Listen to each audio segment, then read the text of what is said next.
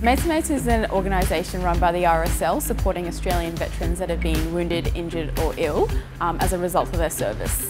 The clientele that I got to see while I was at Mates4Mates ranged from your physically able, so very fit clientele that just need the social support, through to clients that are paralysed or have disabilities, as well as clients that are suffering from PTSD. So one of the clients I got to work with had a physical disability, and so he had half of one arm and one leg. The kind of exercises that we did with him, we adapted so that he could actually use some of the equipment. Throughout the 6 weeks we were there, we saw permanent changes to his strength as well as his physical ability to just move around and complete activities of daily living. So I was on placement with my friend Nick.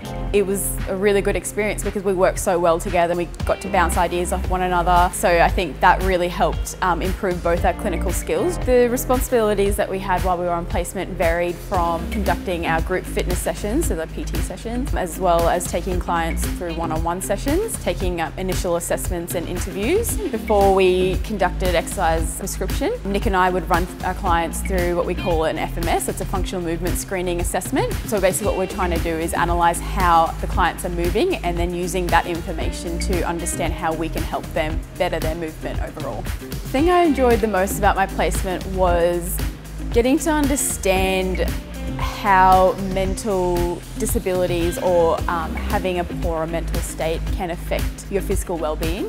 So I think I was just a bit naive about how important it was to physical rehabilitation. Getting to work with some of the psychologists and the exercise physiologists in implementing a program effectively improving a lifestyle change was one of the highlights of the 6 weeks I had at Mates4Mates.